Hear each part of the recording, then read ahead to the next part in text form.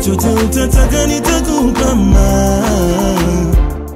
guys, welcome back to our YouTube channel. It's a girl Fanny back with another reaction video. If you're new to this channel, make sure to give this video a thumbs up, share it with your friends, and of course do not forget to subscribe. A big shout out to everyone that has subscribed to our channel so far. Thank you for subscribing, liking, commenting, sharing. You guys are the best. I hope you guys are doing alright and may you stay blessed. A big shout out to the person that suggested this. They suggested I react to Imam Mahdi who appear in the month of Ramadan. Very interesting. I don't even know what this will be about, but I'm always excited to learn something new. If you're new, like I said, feel free to drop us the link in the comment section below of anything that you guys want us to react to, and we'll be more than glad to react to it. You can follow us on Facebook. You can follow us on Facebook as Fanny&Jessy, Instagram as Fanny&Jessy, and just enjoy the content that we put out there. I really hope you guys are doing alright, and let's get into the video.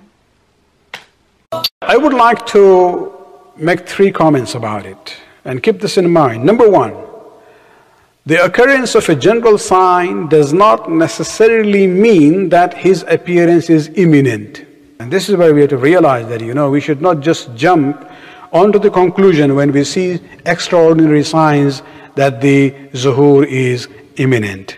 The second point, pandemics such as, coronavirus are not something new in human history. This has happened in past, in different parts of the world. These days we have this global media, so we know what's going on. Many times, it would happen in one part of the world, the other part wouldn't even know about it. But if you study history, you will come to realize that even in holy places, in Iran, in Iraq, in Hijaz, pandemics have taken place to an extent that the masajid were closed there, and even the Jamaat prayers were suspended.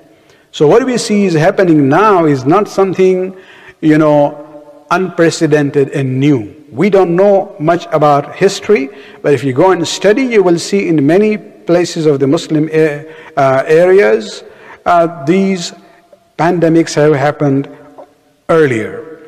And the third point, if you really look at the number of deaths at the moment from COVID-19, it comes to around 75,000 people globally.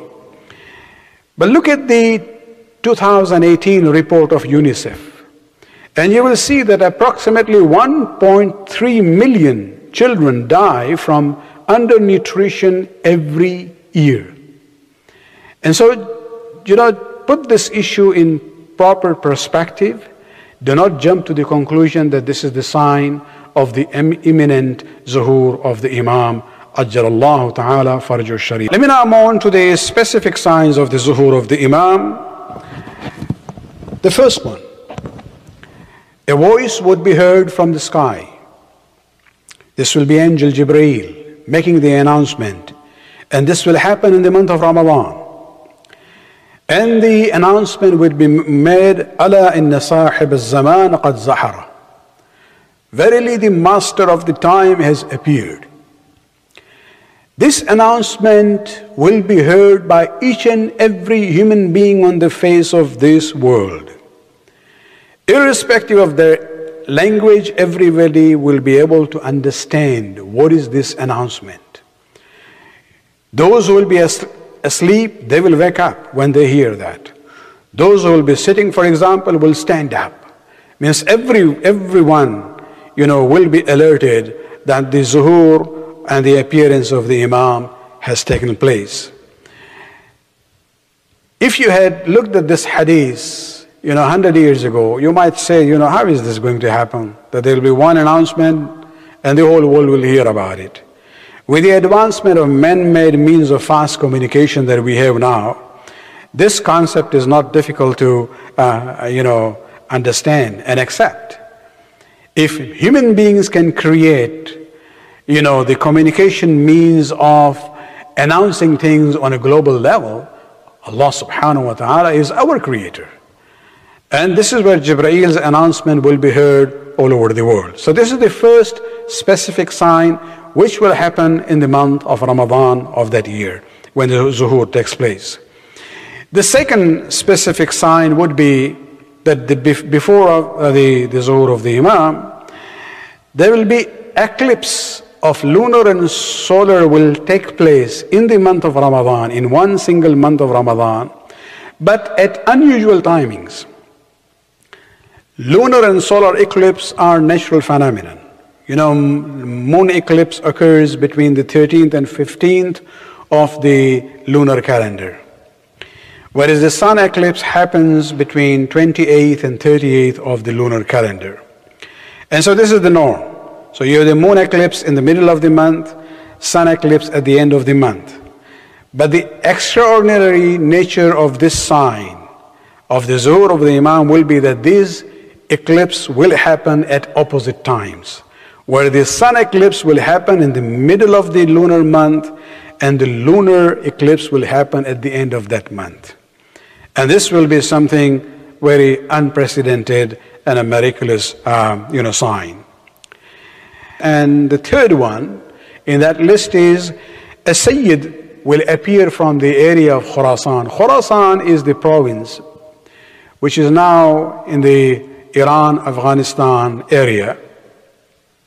And a Sayyid will emerge from that area, and people will accept him as a leader, and they will pledge allegiance to him, and he will form a huge army. His army will be not stopped by anyone, and he will move towards Iraq to face the army of Sufyani, and we'll talk about Sufyani after this. And he will force the army of Sufyani to retreat from one town to another, all the way back to Iraq. However, in the final encounter, Sufyani's army will prevail, and the Sayyid from Khurasan will be forced to flee to Mecca, and he will seek refuge there until the appearance of the Imam happens. So let us go on now to the fourth specific signs, which is the emergence of Sufyani. Sufyani was will be a person whose name would be Usman. And he will be from the descendants of Anbasa bin Abi Sufyan, from Ali Abi Sufyan. He will appear in Syria. He will be an open enemy of the Ahlul Bayt. He will gather an army in Syria, and basically he will send a force of 7,000 soldiers to Iraq, all the way to Kufa. Sayyid Khurasani's army will engage Sufyani's army and force it to retreat from one city to another. But as I said earlier, Khurasani's forces would be defeated. Sayyid Khurasani himself will flee to Hijaz, and Sufyani's army will pursue him all the way to Medina. There he will flee from Medina to Mecca.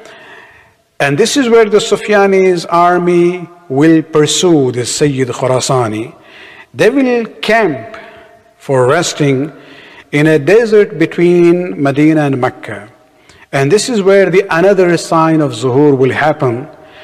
A voice from the sky will be heard, which will address the earth. O earth, destroy this tyrant's group. And as soon as this voice would be sounded, the earth will open up, and the entire army of Sufyani will perish. Very similar to the way the army of Fir'aun perished through water. Sufyani himself will be in Damascus, and he will be killed later on near that city. What I find amazing about this video is the fact that the entire world will hear the same thing at the same time, and if you're sleeping, you're going to be woken up. If you're already awake, you're going to be alert and aware of the voice. Funny thing is, I was actually thinking to myself, I think this was yesterday, I'm like, what would happen if we were all maybe awake at the same time and just responding to the same thing?